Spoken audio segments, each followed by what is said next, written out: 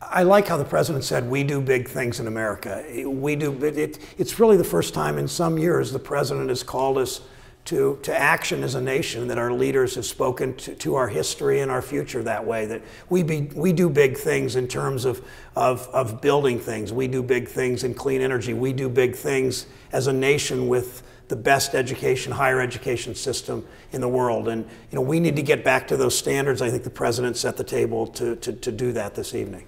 Senate Democrats are ready. I mean, we have been ready as we were the last 2 years on health care, on Wall Street reform, on equal pay for women, on reduction of nuclear weapons and food safety and middle-class tax cuts and extending unemployment benefits, all the things that were done, and repeal of Don't Ask, Don't Tell, all the things we've done in the last 2 years. We have an energized, progressive, Democratic majority in the Senate. We're ready to move forward with the president on most importantly on job creation, but on health care and education, of course, too.